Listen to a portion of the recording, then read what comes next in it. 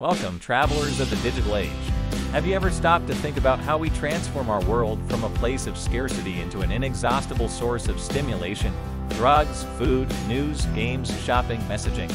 The list is endless. The smartphone, our modern hypodermic needle, incessantly injects digital dopamine, creating a plugged-in generation, and the search for the next dose of excitement never stops. Every like, every share, every notification is a shot of dopamine, the universal currency that scientists consider the fuel of addiction.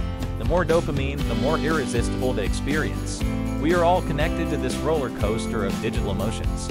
If you haven't discovered your favorite drug yet, stay tuned, because it's just a click away.